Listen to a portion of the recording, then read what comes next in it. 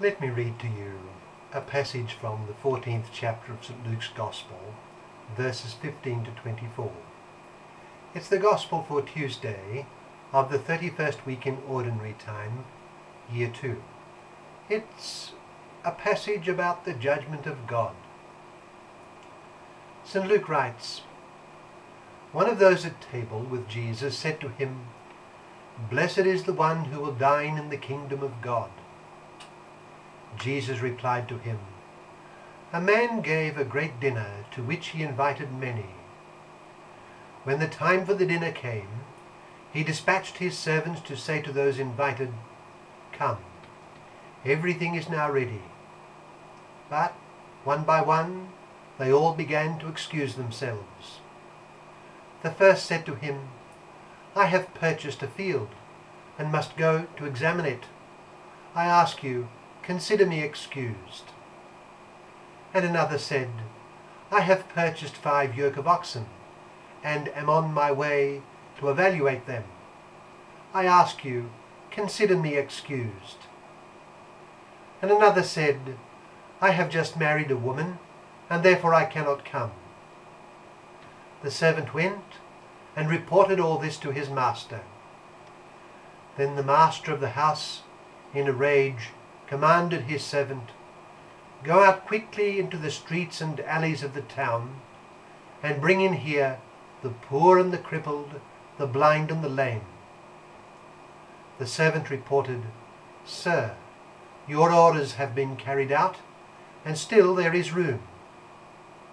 The master then ordered the servant, "Go out into the highways and hedgerows, and make people come in, that my home may be filled. For I tell you, none of those men who were invited will taste my dinner." That's from St. Luke's Gospel, chapter 14, verses 15 to 24. And what does it suggest to us? Well, you know, one of the truly catastrophic phenomena of modern history was the ascendancy of Marxism. It is amazing how Marxism caught the imagination of vast numbers of persons, including intellectuals and leaders, for close to a century, and was passed on by them to populaces. It purported to be the answer to the oppression of the masses, and quite important in its system was the notion that God and his care was delusory. It was a delusion. Marx and Engels interpreted religion as an opiate that gave unfounded consolation to the ignorant masses labouring under unceasing burdens. It distracted the peoples from managing the world and society in a way that would bring blessings in life. My point here is that one of the results of this was that the thought of a divine judgment was suppressed from the religious imagination of great numbers in the modern age. By contrast, the image of the divine judgment had been a distinctive legacy of the Christian religion, and in particular of Catholicism. The religions of man have not necessarily included the thought of a divine judgment on the individual in the afterlife. Many indigenous religions do not include it, at least not explicitly. There is no such thought in the traditional religion of the Australian Aborigines, at least typically speaking, while forms of it seem to have been present in Egyptian religion. As far as I am aware, it was only dimly operative in Greek and Roman religion. Even the revealed religion of the Old Testament had hazy notions of a future judgment on the individual. It was certainly part of the ancient revelation, but clarity came with Jesus Christ. The doctrine of the divine judgment on each individual and on the whole human race that the world is so familiar with, a judgment with profound consequences, comes, we could say, from Christ.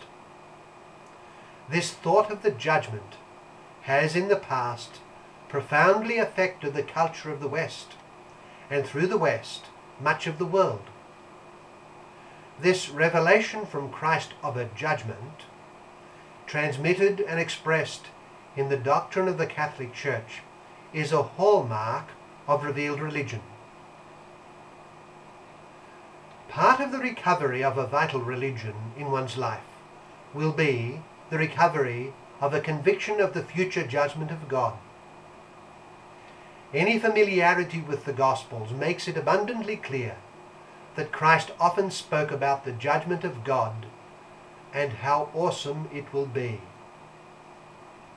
Great happiness will follow it, and great misery, depending on how worthy a person is judged to be. Our Lord spoke of those judged worthy of a place in the kingdom of heaven. And in our gospel today that I read earlier, he responds to the person who extolled the good fortune of those who would feast in the kingdom of God. Our Lord said, "A man gave a great dinner, to which he invited many. When the time for the dinner came, he dispatched his servant to say to those invited, 'Come, everything is now ready.' But one by one, they all began to excuse themselves." God intends us to dine with him in his kingdom to come. But very many turned down the invitation.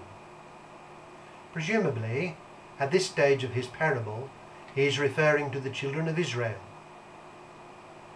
Then in the parable, the master sends out everywhere to invite everyone. The story concludes with the solemn warning, "I tell you, none of those men who were invited will taste my dinner." He was referring, of course, to those who had been invited and who had refused the invitation. But if our Lord chose to speak so often of the judgment of God and of the reward or punishment facing every person who has been granted the gift of life, it is incumbent on each one of us to think of this judgment. In the literature of the world, there are many accounts of great religious conversions. A good proportion of them have resulted from the thought of the future judgment of God. At the end of life comes death, and what will happen then? That is a powerful thought that can change lives. And it's not just a useful thought. It is a most certain and bedrock fact that cannot be shifted or avoided in the long run. If it is never taken account of, then life will have been tragic, and the tragedy will be eternal. God sent his divine Son to save the world from sin and its tiresome consequences. The wage of sin, St. Paul tells us, is death. The death that comes from unrepented serious sin is eternal. The reward for a life of love and obedience to God is also eternal. It all hinges on the judgment of God. And it is this judgment that our Lord speaks of in today's parable. So, let us so live as to be found worthy of a place with God when we pass from here to our judgment hereafter.